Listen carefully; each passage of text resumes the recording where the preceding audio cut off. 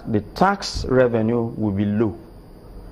So instead of this approach, I will recommend that let's review the number of taxes that we have currently, and we introduce only taxes that have wide tax base, look at the tax rates so that people can conveniently pay taxes. So does that suggest that if they review all of those, perhaps remove all of those multiple or double taxation and have a higher tax, you think people will conveniently pay? No, you don't issue a high tax rate. I think that's what you're talking about.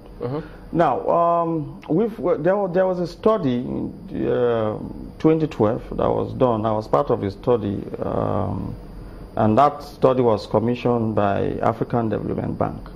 And that study, the report says that there are certain taxes that we should introduce, eliminate some, and we will increase our tax revenue ratio to GDP to 25%. So now I don't think that that document was discussed, and actually at the federal level. Yes, at federal level, and that program we had Minister of Finance in that program when all those things were discussed. But I don't think that document has been has been considered.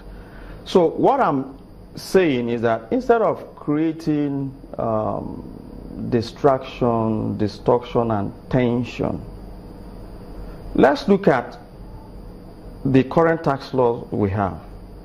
Let's amend those tax laws. If you can give 9 months grace, why not use that 9 months to address the current tax law? We are talking about asset here. Now, Section 33 of the company income tax talks about minimum tax. Now, strictly applying that provision or that section, what that means is that you are discouraging economic growth, industrial development, because with this that section, the new scheme, you mean? Yeah, if that law is still in force, is still in place. The minimum tax. Yes, the minimum tax. Now, what that provision recommends is that you tax a company using 4 parameters, and usually the highest will be the net asset.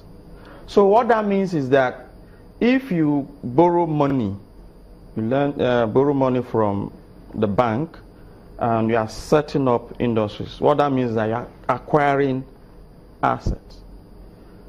Eventually, you will be paying taxes on those assets. And by extension, what that means is that you are also paying money on borrowed funds. So that will not encourage economic development. If we have to look at assets, and the minister did talk about people who own houses outside of Nigeria and trying to see that they catch them in this net.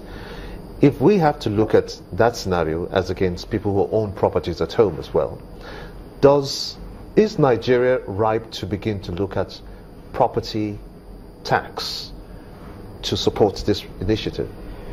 Now, currently we don't have property tax in Nigeria. So what you can get is income generated from those properties. Now, if I'm using my property outside the country for residential purpose and I'm not earning income, what that means is that I'm not supposed to be paying tax on it.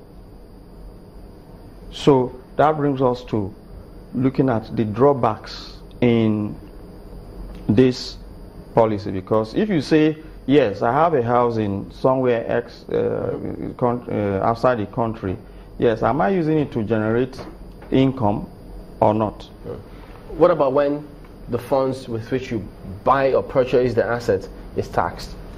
Yeah, so it's become a legal process, legal, that before buying those assets you actually pay tax on your earnings, and your profit. That is She what made you a specific example saying that, for instance, you're earning 1 million naira in Nigeria